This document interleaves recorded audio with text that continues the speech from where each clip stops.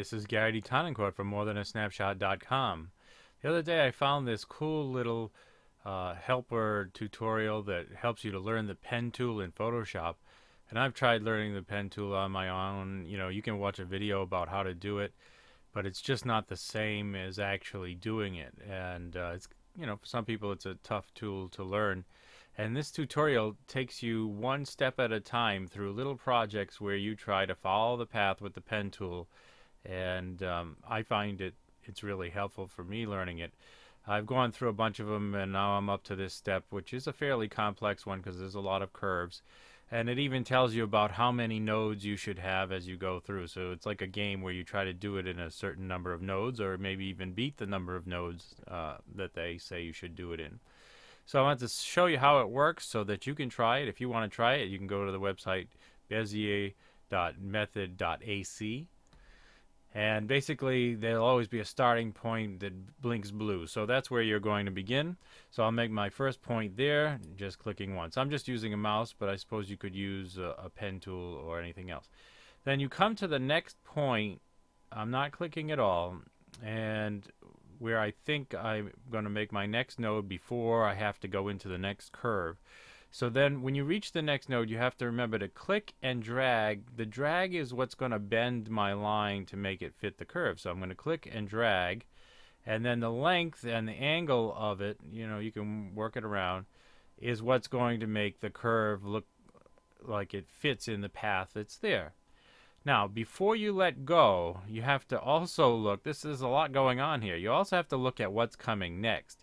And my curve is going to go around the corner. So you'll notice that where my pen is right now, it's sort of pointing out into space. It's not really pointing in the direction of where my curve is going. So if I were to just leave it like that, I'll do it. It's going to cause me a little problem. You'll see I'll just leave it. And then if I were to try to come over here, oh, it's working okay. But sometimes it puts you out somewhere too far. So if I had made a mistake, you can at any time hit Control Z and it will undo, and you can redo the last spot you made. So here I'm coming to the other side of this curve, and if I click and maybe drag a little bit, I can even out that. Now what I was trying to show you is you need to get the point where the pen is after you do this. Don't let go of the mouse and hold down the Alt button, and then you can see when you hold down the Alt button you can move this little thing around any way you want, and you want to point it in the direction it's going next, or you could end up having a problem getting there. So once you do that, you can let go, and then your next step is to make that next line. So I'm going to come down here and make this point. Okay, then I'm going to pick a point up here somewhere and click and drag and make that curve. But now I have to remember, I have to make sure that my next step is, I'm going to hold down Alt, I have to realign myself on this path and let go. Now I can come up here to make the next one and click. Then I can come and make this big curve over here, click and drag and find out where the curve looks good. And then remember to hit Alt so that I can get myself going in the right direction over here. Alright, then I'll probably make a node somewhere over here.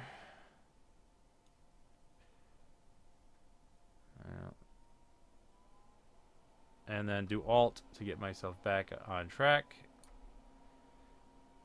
And I'll make a curve over here. And then do Alt to get myself back on track. Oh, see, if you come too close to the line, it doesn't do it. So I have to do that one again. It doesn't like what I did, so I'm having a bit of trouble on this one.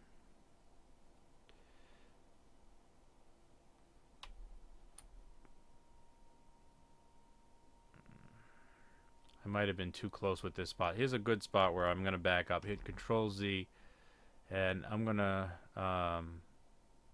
try this again.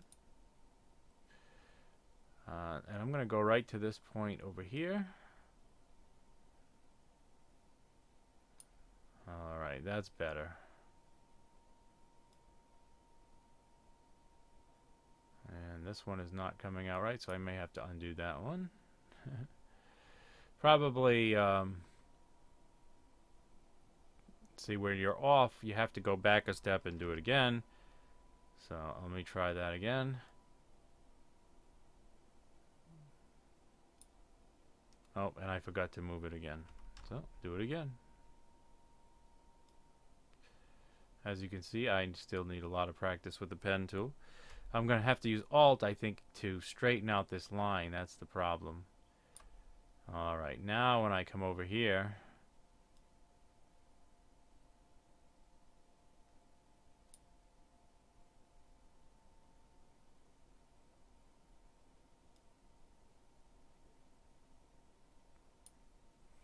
and I'm just working my way down the curve.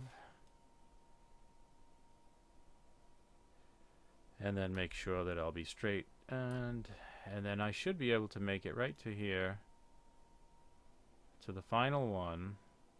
And when you let go, if you did it right, it shows you your shape. And I used 12 out of 12 nodes, so I did it right. Now my shape is not perfectly, it doesn't perfectly look good, but according to the program, I did it right. And so it's great practice, and when you hit next, it takes you to another one that's even harder. So the more you do this, the better you're going to get at it. It even gives you the little keyboard shortcut tips about how to do certain things. So for example, I was using Control-Z to undo a lot, and I think it's a great way to learn the pen tool. It's certainly helping me a lot. It's the furthest I've ever gotten with the pen tool. So give this a try and see if you like it. Leave a comment down below. And if you like this tutorial, be sure to join my photography class at morethanasnapshot.com. Thank you very much. If you like this video, please be sure to hit subscribe down at the bottom so you can see our future videos.